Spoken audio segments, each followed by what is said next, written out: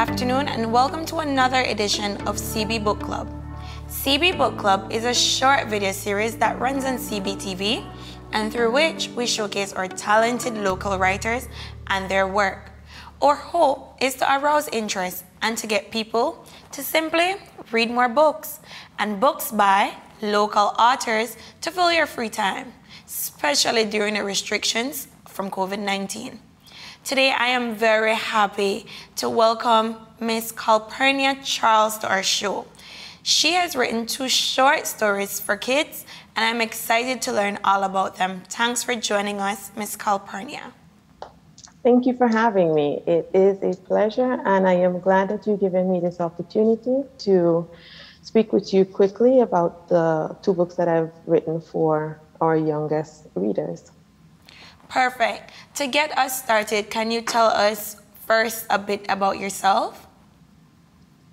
Sure. So my name is Calpernia Nicole Charles. Most of my friends and family call me Nicole Young. And yes, my first name is Calpernia. It's not just my pen name, but I am Belizean by birth, born and raised in Belmopan. I now live in Atlanta, Georgia, for the past 7 years. I am the enrollment coordinator for the nursing program at the Burnell University in Atlanta, Georgia as well. And I'm also a published poet, so quite a few things happening in that small space. So that is good to know, and I'm sure I share with everybody else when we say we're very proud of all of your achievements. And so when it comes to writing, did you always have a love for writing? How did that develop? Did it take time, and what contributed to it? I would say that I always had a love for writing, simply because I do not like numbers. I'm not a math person. But I think it all started with those summer days where my mom used to have us read. So for the summer, we had to either take a nap or we would have to read. And I many times chose to read and get through those literature books that we had to prepare for the next semester coming up. So I would say that it all started with those summers of having to read or take a nap. And with that, my other option was to write. So what I started doing was to just jot down small bits of poetry or little short stories, and just to keep those handy. While I like talking, I'm not a big fan of making presentations and being in the forefront. So I found that writing became a thing of joy for me, a passion of mine. So in terms of where it came from, I think it started from that simple task of having to read and falling in love with the books that I read and traveling in these stories or through these stories. So I will jump right into it when I ask, what inspired you to write books for children?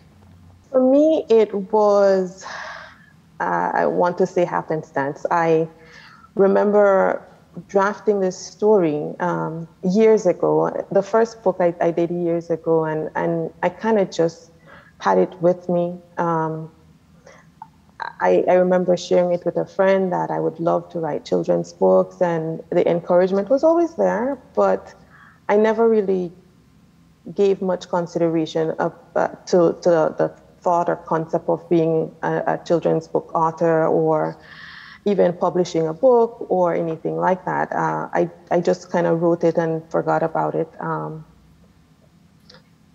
couple of years ago, I started writing with a group called Coffee House Writers. And again, I thought about it. I shared the idea with my mentor, and she gave me all the links. She gave me all the pieces to my puzzle, and so that's how it kind of started. I took a chance. I submitted my draft to an illustrator, and he was in love with the book. It was something that I thought I would just submit it, forget it, continue on my merry way. This came about in a couple of weeks. He had a draft for me, and I found it to be fascinating that it was happening. It had happened. So pretty much that's how it got started. It was not a big dream of mine to say that I will have 4 or 5 books written by the time I'm 30, and I will have multiple children's books. And no, it was something that I thought about. I kind of put it on the back burner. I had a second opportunity, and I took full advantage of that opportunity. If you can tell us a little about both of your books, they're both short stories. Can you give us basically a short summary of both books? All right. So my first book is called Bedtime, and it is a fun way to prepare your children or settle them for bed. With that book, what I tried to do, I targeted the much younger readers or much younger children. The words are bold, they're quick, they're easy for them to remember. It is kind of guided by bedtime routine. So for parents who are trying to teach their younger children keywords or sight words, the book would be ideal for them to use. The words would be common words for them to kind of pick up on, and the more they hear it, the easier it is for them to associate it with things that they would do on a regular basis. So it is just a fun, easy way to kind of get your children into a routine and then put them to bed. Especially if you've had a full busy day, you have just a few minutes that you can get them to bed before they start making a fuss. It's a fun, easy way to just engage them for a short period of time and then get them settled. The second book I thought about maybe ages 5 and a little bit older, which is something that I learned a little bit differently while I was promoting that book. But the gist of that story is about a little girl and her favorite toy. It's a toy that she takes everywhere with her. Again, that came about from the very basic concept of most children having a toy that they want to play with, their favorite toy. It's that thing that they must have when they're not in the best mood, and that's the toy that puts them at ease. So the gist of that story is about a little girl and her favorite toy, which happens to be a doll in this case. As I started saying, for me, I learned a very little odd thing here in the US. Children at age 5 and 6 can't quite read as yet, which I found to be quite different than our children back home. So, correct.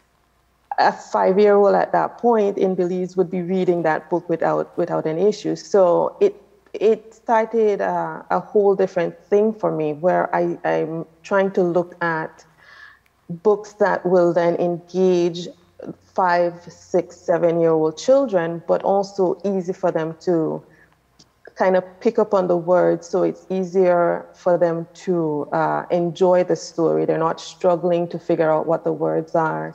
The parents can also engage them in the story, kind of get them to think a little bit more critically or creatively as they read through the book. So, perfect.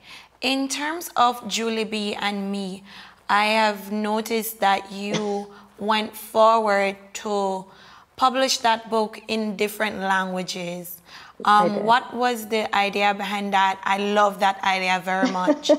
Love it very, very much, because it is in native tongues that are very much widespread in Belize. What was that process like? It was easier than I expected, actually. So for me, when I initially put it together, I thought Bedtime was my, let's say, it was my book that allowed me to grow, to learn, to practice, to try different things. And when I first did Julie B. and Me, I thought, people in Belize, they speak Spanish, they speak Garifuna, they speak Creole. It would be nice to have a book for each cultural group. And so I reached out to the illustrator, and he was totally on board with having it in Spanish. And then I chose Garifuna simply because my plan is to write a few more books and then have options. So children in Belize or children across the board can choose if they want to have the book in a different language, which language they would want to try and learn.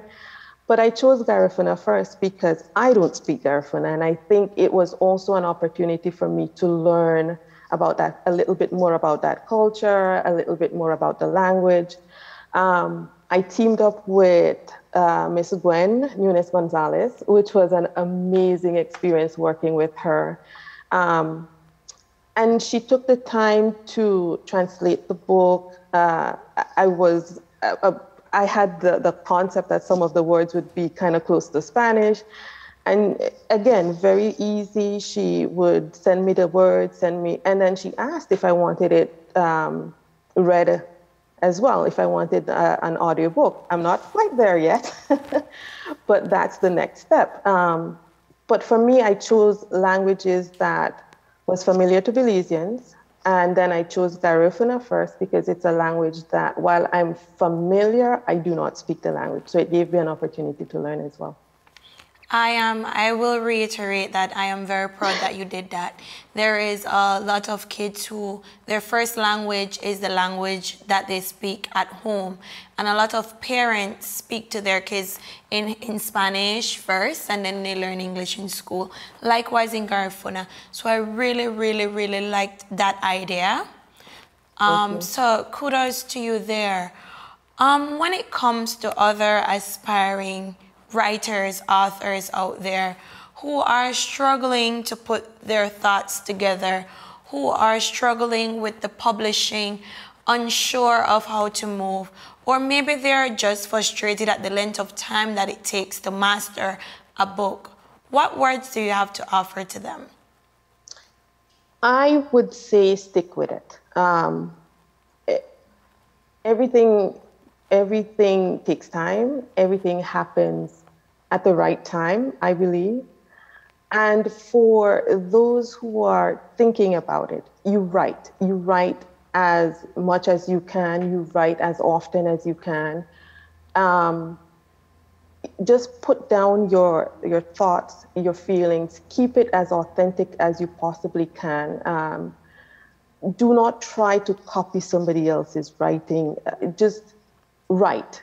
Keep it as free as possible and share it as much as possible. That's one of the things that I found. Like I said earlier on, I had written it. I had it sitting there. I wasn't really thinking about how to get it published, but I shared the idea with somebody else, and I shared it with somebody else, and I shared it with somebody else until finally somebody shared with me a way to get it done. So I would say to them, take advantage of every opportunity presented to them. If it is a student and a teacher asks you to present something for a class, take advantage of that opportunity to share something that you've written. Speak to your English teachers about your writing. If it's you get an opportunity to share it with another Belizean in terms of these poetry contests or story writing contests, enter as many of them as you possibly can to get the exposure. In that way, you get feedback, you learn from other people. Just listen and make corrections and take advantage of opportunities, no matter how small they are. So are you working on any new books right now, whether it be poetry or books for children? I have stepped away from poetry for a short bit. I needed to focus a little bit on my dissertation, and so I do have 2 books pending. One is about a little boy and his family doing a quick beach day, so something for the boys. And another one is about this little girl spending her Sunday with her grandmother. So a nod to the grandparents who are stepping in for these moms who are rocking it out. So I have both of those right now. My illustrator is about to send me drafts next week for approval. So let's fingers crossed between October and December, we should have 2 new books coming out from my world. That sounds perfect. How can people purchase a copy of either of your books? Are they available online? Are they available in stores in Belize City? These so far are all available online. I am working on a way to get them into our bookstores in Belize so that our locals can also enjoy these books. Our little less Belizean readers can have a copy of their bedtime book and their little copy of Julie B. I am hoping with COVID restrictions, paying attention closely to that with the hopes that I can do a quick trip in Belize and perhaps do a reading or two in different parts of the country. If I can pull in Miss Gwen to do some reading with me, I can do one in the South as well, and make sure that the book in Garifuna is promoted in that area for, like you said, there are children who perhaps that's their first language, or even on a different note, it may be a simple thing of it's not necessarily spoken to them as often. It is also a way to teach them keywords in Garifuna. So I'm hoping that all goes well. I get to come home and do readings with my little less Belizean readers and start a little club with them. We look forward to that, and hopefully that is sooner than later. Finally, as is our tradition on the book club, can you please share with us some must-reads that you recommend for our readers at home who are watching? Some must-reads would be Julie B. and me. But for me, I am not necessarily pegging any one author, any one book, any one genre. For me, I will say to the readers at home, whatever piques your interest, read it. If you are better with online books, audiobooks, take a time, carve out some time in your day, and you listen to your book so that your mind develops around the creativity that these books can offer. Take time to write. Take time to just be still and to just grow in whatever area that you're most passionate about. And in terms of reading, start looking for a pattern. So if it takes you a longer time to read, carve out some time to read maybe 4 books for the year, or try to see if you're a faster reader, try to see how many books you can read in a month, and join book clubs and just be open to just about any genre that's available to you.